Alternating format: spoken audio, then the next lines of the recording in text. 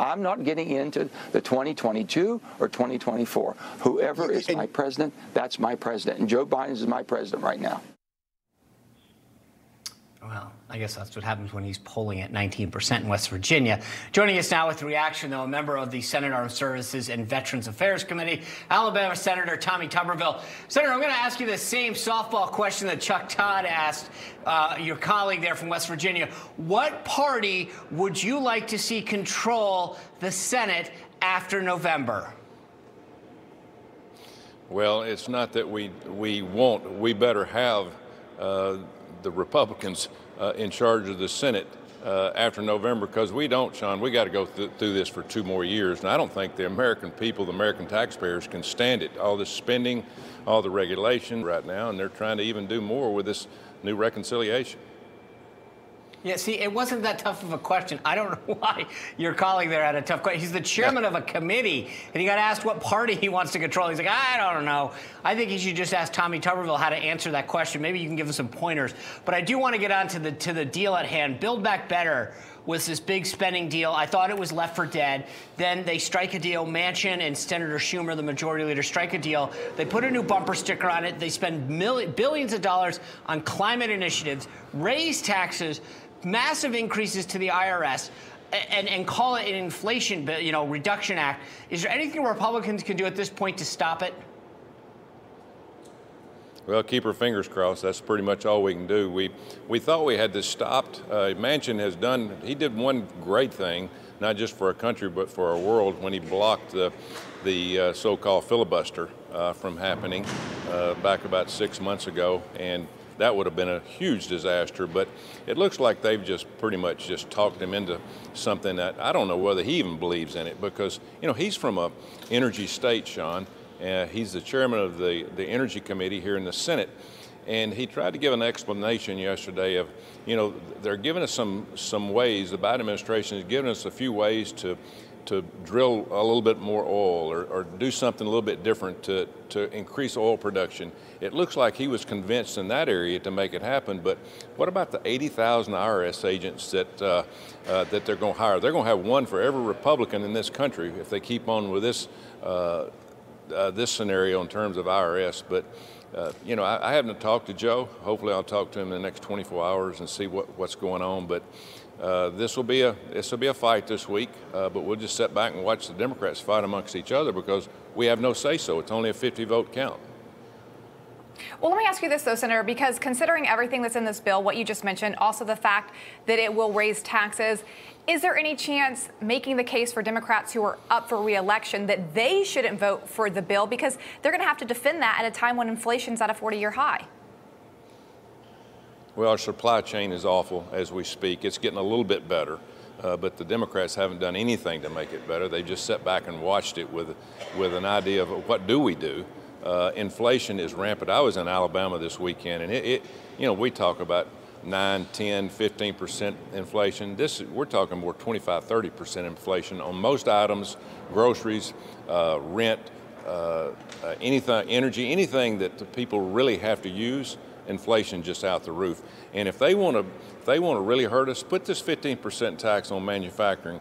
President Trump had them moving back to the country. Now they're trying to run them back overseas. That's exactly what'll happen. And it's just the exact opposite of what we need to do. I don't know what these people are thinking. I really don't. I've sat here for a year and a half going, are they going to do anything for the American people? They do everything for everybody else, but not for the taxpayers of this country. And that's who runs this country, the hardworking people that pay the taxes. But the Democrats have not done one thing for the taxpayers of this country. And it's going to show up in November. Hopefully it does, because if it doesn't, we're in serious trouble.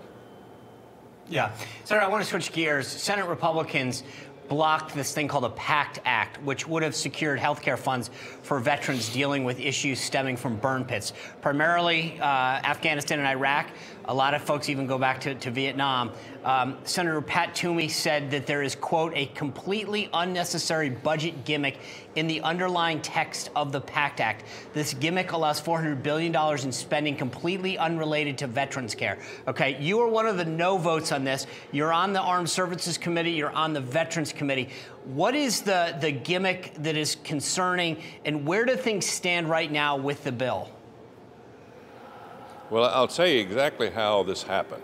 For a year and a half, we have been working in the Veterans Affairs Committee on helping the veterans, not just the veterans, the burn pits, but all veterans. We're trying to get the VA straight. We're trying to help it. You know, it's the biggest healthcare system in the world. It is massive, and we've got to help our veterans. That's one of the reasons I came to Washington, D.C. My dad was a vet. He died in the military. And so we have been working for a year and a half on this PACT Act, which helps the burn pit victims. It's going to be very expensive. We all know that. But we get about 3/4 of the way done with it, and Schumer says, well, I'm going to finish it the rest of the way. So he takes it from us.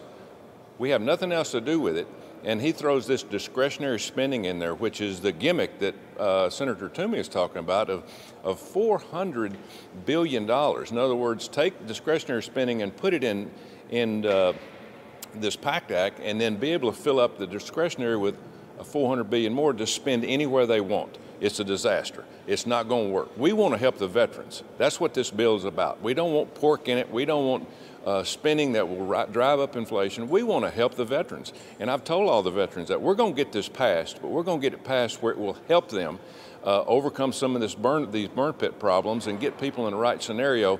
Sean, as we speak, the VA has 200,000 people in line ready for treatment. When this PACT Act passes, there's going to be 2 million more that go into the system, and we want to make sure we're prepared for that. And so I've voted against it every time, and people are going, you're on the Veterans Committee. Why are you voting against this? Because it's not the right bill that we need. We need the right thing for the veterans. We don't need to put a showcase out there for the Schumer and the Democrats. We need to put a bill out there that actually works. What an idea, right? Washington, D.C. actually does something that works for the people of this country. So Chuck Schumer is expected to bring this to the floor on Tuesday. Will you vote against it again? I'll vote against it if we've still got that $400 billion discretionary money that he wants to use for whatever, use for the people of New York, not on the veterans. We'll get one passed. I don't know when it's going to happen. We're going to get one passed to where it's going to actually help the veterans. Now, it could be this week. It could be when we come back. Now, my one vote might not block it. Some of my Senate colleagues on the Republican side might vote for it the way it is. But I've been telling them all along, this is not what we want. I'm on the committee. I've been listening to all this. This is not going to help our veterans. It's just going to put a facade over it, and it's going to look like we helped them, but it's not going to help them the way it should help them. So let's get the bill the right way and then pass it. Okay. Senator, real quick, before we let you go, Nancy Pelosi's on what I'd like to call her farewell tour through Asia before she gets kicked out of Congress after Republicans take the majority back. There are serious reports today that she is, in fact, going to go to Taiwan. Should she go, and what kind of consequences are we prepared to accept because of that visit?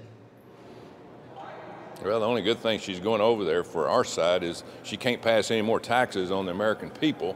That would be one good thing. But, you know, I went, 5 or 6 months ago, I went to Taiwan with 3 or 4 other senators. The China ambassador called us. Chinese delegation was calling our office, don't come. We're not going to allow you to come. We get on the plane, we fly over there. They flew some jets over.